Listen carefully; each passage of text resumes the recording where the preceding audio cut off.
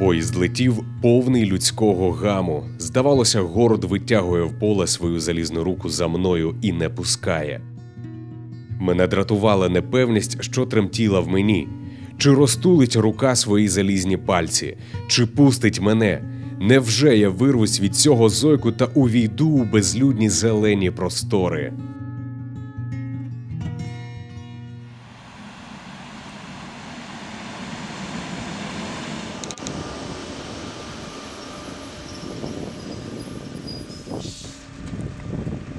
Слухайте, в Кононівці купа людей вийшло. Вони щось знають, в Кононівці щось точно є. Дивись, скільки людей. 1,5 хвилини і все, вокзал порожній, нікого немає. Отже, ранок, Кононівка, Черкаська область. Черкаська область. З приїздом, Андруша. Дякую, навзаєм. Ми приїхали зараз в Кононівку, де, власне, писав і шукав натхнення Михайло Коцюбинський. У якому році? 1908-му. Людина енциклопедія. Але варто зазначити, що Михайло Коцюбинський приїжджав сюди влітку, тому ми приїхали в листопаді. Ну і ще друга відмінність нашого інтермецу від Михайла Михайловича полягає в тому, що це було 100 років тому.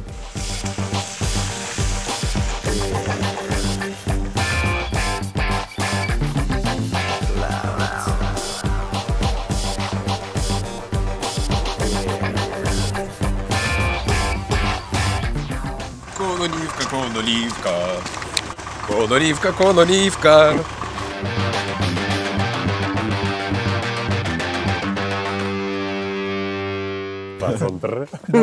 Привітулі. Привітулі. З приїздом. Дякую. Який план? От за план. У нас була стратегія. Поки їхав, я всю Кононівку вже проїхав. Я пропоную йти шукати. Можливо, тут ще залишилися якісь місця, де жив Коцюбинський, а це садиба Євгена Чекаленка. Це, я думаю, буде найстаріша садиба зараз в Кононівці. Ну, пішли в будь-якому разі з вокзалу. Ну, пішли, бо тут вже на нас поглядають так, типу, підозріло. Ребята. Питають, ви що, блогери? Ви що, блогери опять?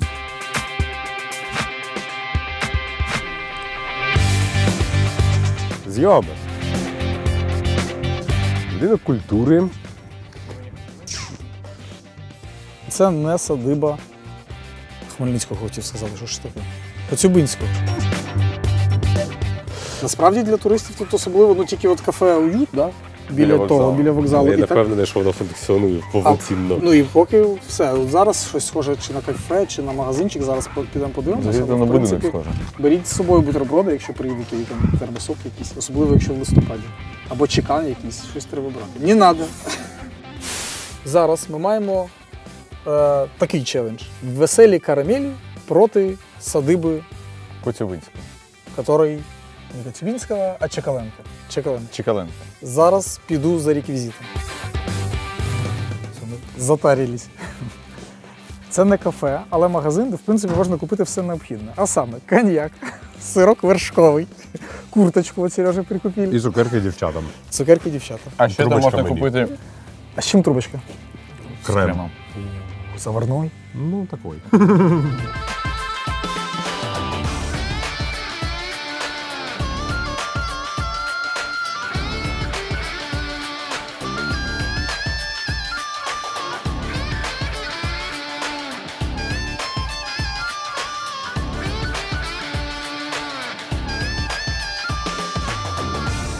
Так, знамениті Кононівські поля. Які надихали митця. Шин, можеш зацитувати? Мої дні течуть серед степу, серед долини, налитої зеленим хлібом, а ниви котять, та й котять зелені хвилі і хлюпають ними аж в краї неба. А я там ходжу і шукаю спокою. Йду. На конкурсі декламарів ти зайняв передостаннє місце. Кононівський декламар. Декламар, да. Це відомий міжнародний конкурс декламантів.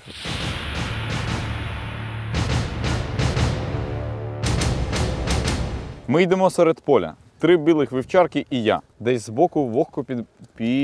Давай я прочитаю. Ми йдемо серед поля. 3 білих вівчарки і я. Раз, два, три. Тихий шепіт пливе перед нами. Дихання молодих колосків збирається в блакитну пару. Десь збоку вогко підпадьомкає перепел. Оце людина вміла описувати поля, да, здавалося?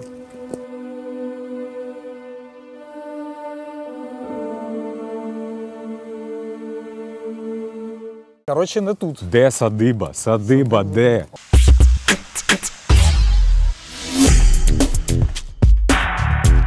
Сутеніло. Сутеніло так конкретно при тому, що. А ми все садиба ще не не знайде, знайшли.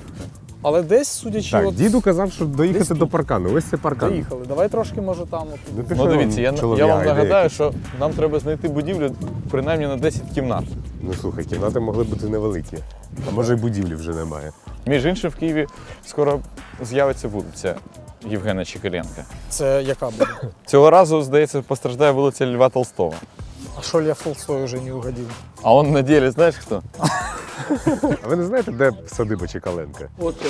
Це вона Оце воно і є? Це все, що лишилося? Оце те, що воно тут, да, хати були, оце тут дерева, школа тут була. А, так самої будівлі взагалі немає, да? Не залишилось? Да, нема. Вони хотіли лагерь. Люди приїжджають, там із Закарпаття, палатки поставили, тоді автобуси, і це вони возять стабільно людей. Ну там на Кани, на Тарасову Шевченку.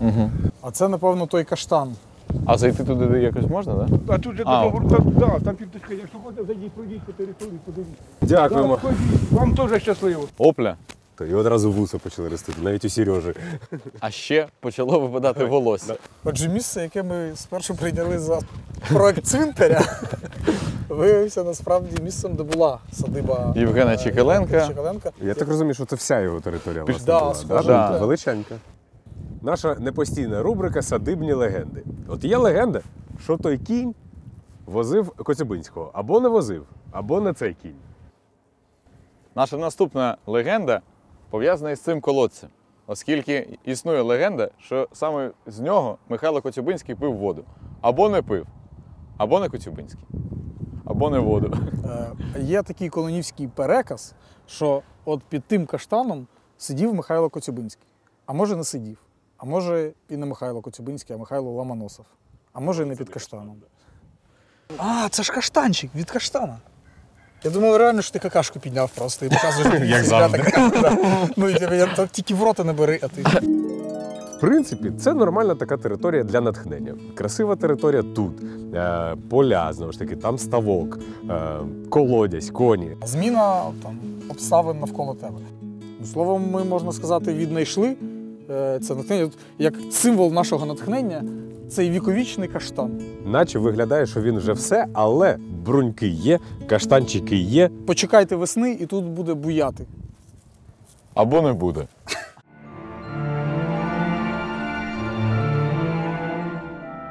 Город знову простяг по мене свою залізну руку на зелені ниви. Покірливо дав я себе забрати, і поки залізо тряслось та лящало, я ще раз востаннє вбирав у себе спокій рівнини, синю дрімоту далеких просторів. Прощайте, ниви, котіть собі шум свій на позолочених сонцем хребтах. Може, комусь він здасться так, як мені? І ти, зозуле, з вершечка берези, ти теж строїла струни моєї душі. Вони ослабли, пошарпані, грубими пучками, а тепер натягуються знову. Чуєте? Ось вони, бренькнули навіть. Прощайте, йду поміж люди. Душа готова, струни тугі, наладжені, вона вже грає. Вересень, 1908 рік.